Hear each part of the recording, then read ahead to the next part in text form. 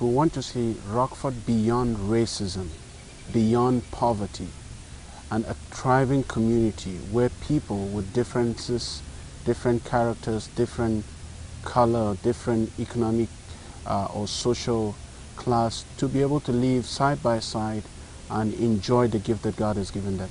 We're focusing on just a small piece, which is a school district, one of the most troubled schools in the district, where it is known for everything that will go wrong goes wrong in this school.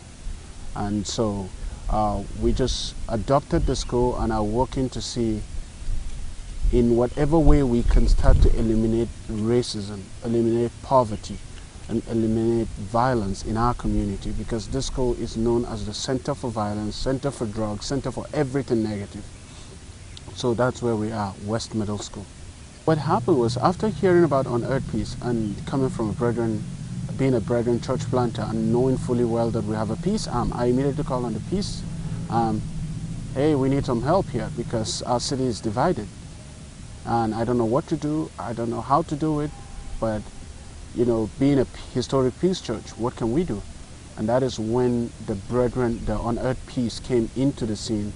And since that point on, we've started a journey, and it is a peace witness in our city. Unearthed Peace has made the witness of what we say peace. We're really relevant, not just in name, but we're living out what we are.